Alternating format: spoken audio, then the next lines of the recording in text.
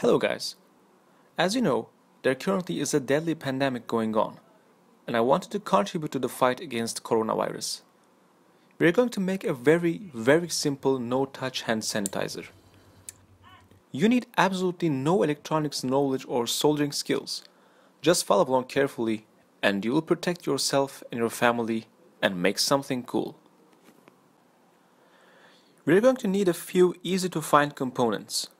First one is a 5V adapter. It can be a wall wart type too, but I had this readily, and because it has screw terminals on it, it's going to make my job easier. Next, we need a 5V supplied relay module to switch the pump on and off. A single relay is enough for our project.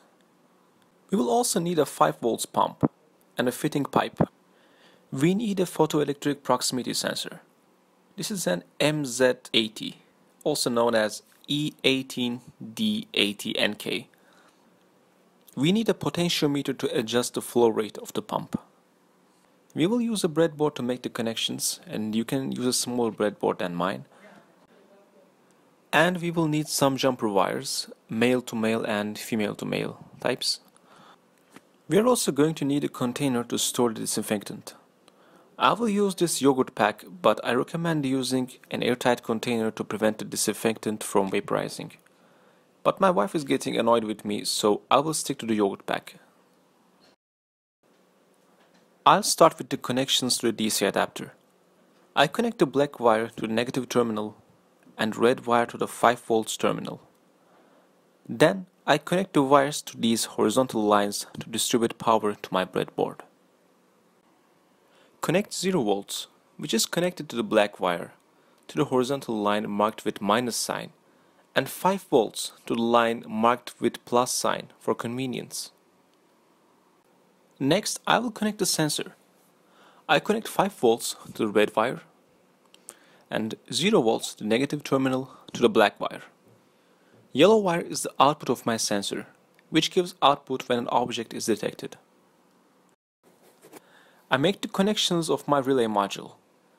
I'm connecting 5V to the VCC pin of my module, 0V to the ground pin,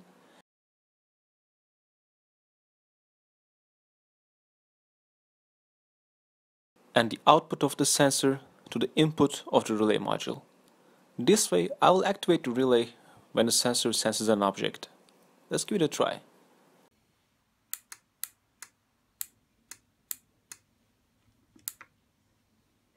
Next, I will place the potentiometer to the breadboard. As you see, this is a 5 kΩ pot. I'm using this because I currently have this readily, but I recommend you to use 1 kΩ at most to make a more sensitive adjustment. Let's place it. Now let's get the container ready. I will open a hole in the yogurt cover and put the tube through the hole. Next, I open another hole in the edge of the cover to get my cables out. Then I heat the tube to bind it tightly to the pump.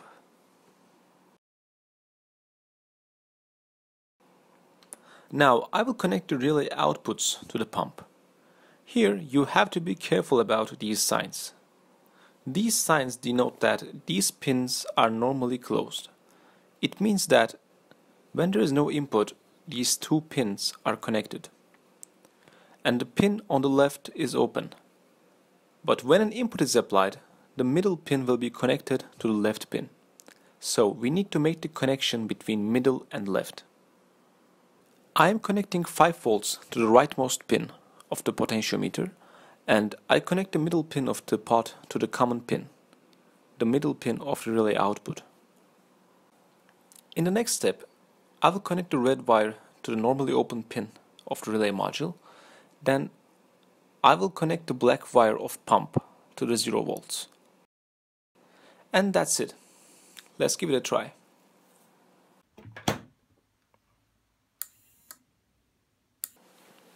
Finally, I tape the sensor to the heat shrink tube. Here is what our sanitizer looks like. If the pump is too generous, you can use the pot to adjust the flow rate. If you have any questions, feel free to ask in the comments section. Have a healthy day.